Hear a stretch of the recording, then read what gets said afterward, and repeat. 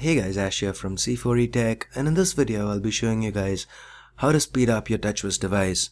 So this is applicable to a range of Samsung devices including the Galaxy Note 3, Galaxy Note 2, S3 and S4. So I'm going to be using a Galaxy S4 in this video.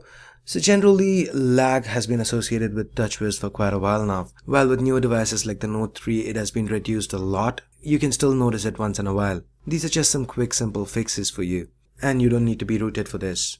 So the first thing you do is go into settings and about device, go to your build number, tap it seven times. That will unlock developer mode. Now go into developer options, and now you'll have window animation scale, transition animation scale and animator duration scale. You can turn these off or put them at 0.5x. so this is the speed of the transition, so this kind of makes everything feel a little faster. Another issue that we generally face is with regards to the home button lag. So to eliminate that, double tap the home button. I can't find a network connection. That takes you Please to, connect and try again. that opens up S voice. Go into settings and now uncheck open via the home key. So now you will find your home key to be a lot more responsive. Another common issue that we notice is when we turn our phones on after it's been in standby for quite a while, there is a little bit of a delay. So I've just been using my phone, so it was instantaneous enough. So to get around it, just go into settings. Again, this might not be, you might not want to do this, because what I'm going to basically ask you to do is turn off the light effect. Make the unlock effect as none. So now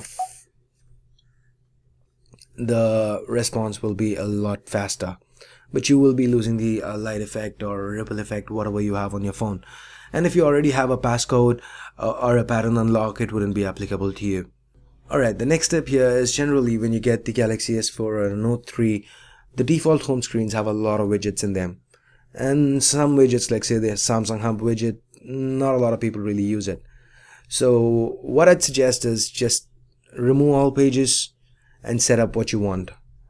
Just keep it simple, and the more widgets on screen, the more resources it takes, leaving less for active tasks. So just make sure that you remove everything, if not everything, whatever widgets you think you might not use, make sure you remove that, and you should notice a decent difference in your usage.